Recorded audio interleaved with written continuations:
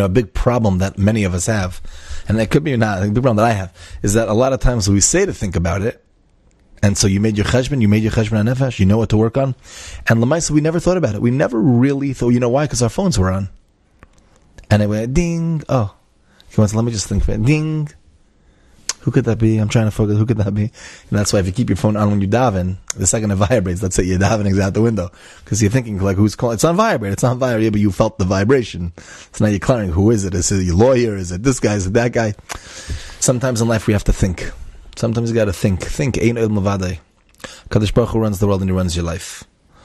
Everything in it. Everything in it. Every detail. He knows exactly where you are. He knows exactly what family He put you in, the challenges He gave you, everything. Doesn't mean it's easy, but at least you know that. At least you know Hashem runs the world.